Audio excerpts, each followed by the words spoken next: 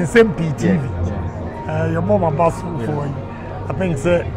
Obia Nsem-Pii TV. Entrepreneurship maybe. Nsem-Pii. Yeah, you ask good questions. I hope sir you continue with your good questions. Be the first to know Nsem-Pii TV. Abusuafo yamamo akwa babio edeba Nsem-Pii TV. So now over the weekend there say we be my Ghana, especially NPP, Amanyoku nim and a lawmaker, Yura and the compare from Japan, Akachia. A idea say a Nijian Kwa and a one account, Nina and necessary Bekai are. Mrebi are a term investigative journalist, ANAS, Aromeyao ANAS, etimi etabiri Yura can the compare from Japan, the Nico PMO for defamatory suit to be na demanded $25 million. Asem no na ade achi ade sen na nitimi kopie mu court na yitimi edi ho asem na no na over the weekend see eja itimi eba bedu yi judge otena adwam his lordship justice Baah the final judgment no itimi ede ba betu dwa na ekire se nsem ANAS ede beda court no nyina watimi abo ede ato agunti NP ntimi emfa ne ho enkodi ne no na nsem no ebeto dwa no enya ade se ANAS Aremeyao ANAS etimi etedai after say judgment no ebeto dwa no eya ade se ANAS etimi ebekeka nsem bi edefa ho no na amso ema judge no odi asem no nso asan de nsem bi aba beto dwa eno ye ne ho eba bedi ho nkomo but before that no yenko na yenko pie mu nsem ANAS edi to dwa etimi ema Judge Eric Banso etini asaba abontin abekeka nsem ni bi aka ho after say ma judgment no because ANAS nsem ode betu dwa or say my team and I and the lawyers have carefully studied the judgment delivered by the court and we are unanimous that the judge made an overreach and descended into the arena and made criminal pronouncement about me as if I was standing a criminal trial. Ntiabusuafo gbe ene nsem ANAS Aremeyao ANAS edeba betu dwa o kire say case na etimi kopie mu wo no judge no otena akonya no so ade say o treaty case no as if say ono ANAS Aremeyao ANAS na criminal na yede no aba be pie mu court wo say ondi na asem ma no nti ono de o say nsem judge ni tu dwa ne de nyina enya ade say abebo no ANAS hu ene na dwuma efu nyina hu se ade se judge na timi ama judgment nti ye ti adada bi ade se na dwuma oye as investigative journalist na obekoso aye ena o san susu se adwuma no oye no clear mfunsuo bia hu nti obekoso aye ena afi nso oto aso se he also justified the MP accusing me of the murder of JB Dankwa, murder of 20 Chinese nationals. We are filing an appeal because there was no evidence provided. Tiabusuafo ANAS say Kennedy Japan esa accusing say wetimi eku JB Dankwa na afei 20 Chinese nationals bi ni nyina ayade say or file appeal sene ebeya nsem no Kennedy Japan editor no so no won ebetimi ababe yi wona no na owie na judge otimi etena adwam yefe no his lordship justice Baah ede betu dwa say na ANAS ede aba betu dwa afei de obema clarity ama ANAS Aremeyao ANAS etimi emu say judgment no ode ebae no yade say eye fenchem mfomsuo bia enihu no na justice Baah ede tu dwa say o say ANAS Aremeyao ANAS failed to prove that Kennedy Japan defamed him by airing the document. In the court view, the documentary in question rather exposed shoddy deals that ANAS and his associates were involved. In a lengthy ruling, the court said that Japan provided sufficient evidence to prove that the ANAS used the finding of his work to solicit money from persons implicated in the evidence gathered in his investigation. It added that evidence also proved that those who were able to pay the sums of money demanded by the ANAS and his accessory got exempted from videos that were showing into public. For when Nsem his lordship Justice Baah de Babetu just say ANAS video no no e say senior Kennedy Japan de Betu just say show you what view no e say eno krotodo and afei so Kennedy Japan to me the man evidence di adanse say ampa ANAS etimi agi sika bi di free nipa bi ho and won etimi eyi san nkofo no etimi ede omfree mtie no nyina di adanse say ampa yewra Kennedy Japan nsem no de beda true with the evidence no ade say nsem no no krotodo enti judgment no wama no onu onim say fine judgment na said ye ANAS aremya ANAS nso dia to say obeko appeal no Justice Eric Baah so say ade say ohwe say obetimi akwa appeal no because ono de atentene ni na obui ANAS adwuma no oye no impo on deserve say nka oye investigative journalist na afei nso no ade say ANAS eweke na adwuma no oye no it look like terrorism ade say the nipa bonnet for sem no ne ade na itimi ba enti wono de final judgment no de abetu dwa no enya ade say obesesa no krotrodo na odi tu dwa no nti say ANAS enti ase a be bi opese odi ko bia on fan communion only his lordship Justice Baah I say ANAS adwuma no look like terrorism. I say judge na sama o kan bia enye bosham kan yen kan sa judge na sama bi o kan bia enye bosham kan judge no describe ANAS say we engage in terrorism. Sir, the word terrorism no use here. Kennedy na describe it judge. Describe it ANAS. Na judge say ampa. Kennedy di bem so Freddy sir. Owe no say ANAS a thief. Na judge no SIC so say ampa Kennedy deserve say offering thief. Ya ye tia kra ye news ye bitima kan say ye ka say ANAS is a thief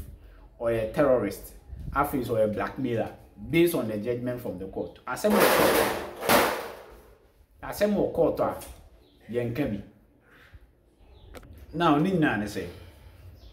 Kennedy Japan eko catcher eko adom na 2 ni ade ko kan o show no say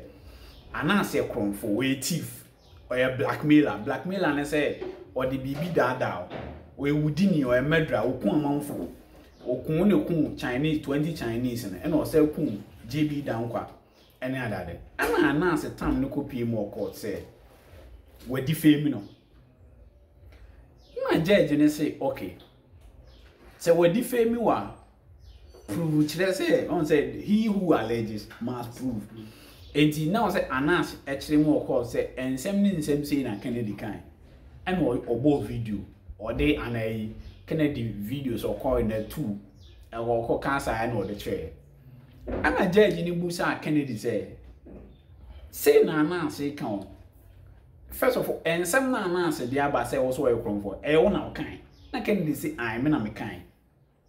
Na judge is all now kind, yeah, any defending and some now kind. Na Kennedy say okay, may defend it. And no tender evidence, video evidence, I affirm KO1. Kennedy or Japan 1. That was the video I found who watches the Watchman. In that video, anyone, and you who say, Ampa, sa ANAS a investigation about gold scandal be. Now, Crawford, and no cocache, Bako, our deal, say, Mammy $10,000. Mammy $100,000. So it's me $100,000 in the mammy. Me publishing video no for the ember. And I quality to $50,000 man. Went meant to 100,000. And another guy ANAS catching $150,000. Guy need to $150,000. And Pampa na ANAS a $150,000 guy and na guy need to $50,000 went meant to full payment or the number video him. ANAS Kennedy who watches the Watchman. In no say Kennedy did bem so be free one as or a blackmailer. Or qualify. 2. Ochema or describing so a cromfo in the sense Oto wunya adwuma papa bia adwuma we yen so de central adwuma na bo amam for krono wotimi pakiska e de komo obi nipa ne giska ni wi anu asa akwa akogina abonte no asa agi no ska say ade ndodo ye kromfo in second edi ka che wo ye kromfo a one odi bem so ofre wo so ye kromfo two also ye investigative terrorism che say wotimi investigation now e team the trouble ba wotimi Cote d'Ivoire ekofa Cote d'Ivoire prime minister ehun Cote d'Ivoire fo bi de e Cote d'Ivoire prime minister fo nyina bem ko Cote d'Ivoire prime minister and omo muskanya sa how in bebe video ni and also ye terrorism you are engaging in that so at the end of the day say Kennedy e ka so ye konfo o ka so ye blackmailer o ka so ye this o ka so ye this Kennedy di say offer us and on the issue say Kennedy say una oku JB Dankwa ire ni and so Kennedy prove o court was say only JB Dankwa ire aye friend Ivy e ko ton JB Dankwa car e ni fie o US en so mo ko ton ndi ndo ka se mo na mka bo muku na e fa mi so odi bem wo ka na mo ton ni fie na mo ton e ma papa no kire no so what I say enti at the end of the day court 65-page document judgment no the by chima Nsem-Pii Kennedy e de ball ono ANAS bia no odi bem so the ball because at the end of the day Kennedy am court was say obi deny say one cancel or ditum so kan ye ka so on evidence ben so provide say ampampa see ni see the kosi nti ye ti ANAS bia dey aba betu ja say ade aye frɛ no appeal ni ade okwa file bi on ANAS a lawyer na ne lawyer also was papa friend Kisi Jabe Kisi Jabe ko special prosecutor do hand over man another lawyer meti ANAS video no betu ja say o mo be ko file appeal say o ko file appeal and then share say e also ultimate kire say ensem na judge ni kan no ana say ensem Kennedy kan no obo ANAS lawyers e kan no court mo say sa video na Kennedy dia ba who watches the watchman no sebi enye video papa name edited video ya edited twetwe bi afi ana judge ne ka chen say original one no dia ne on family and so went man famba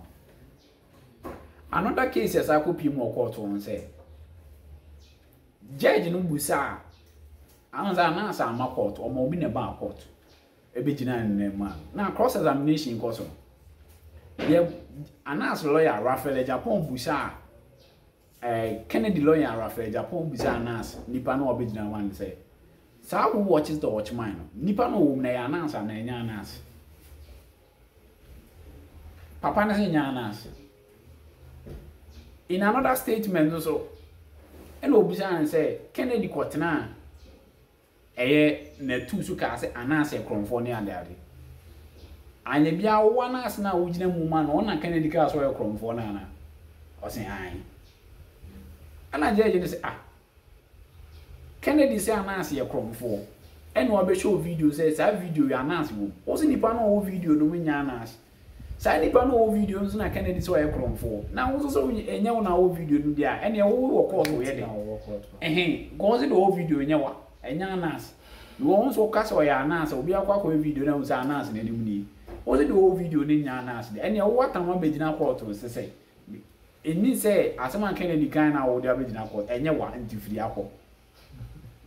so what I say so that was some of the issues but ANAS e de akopie mu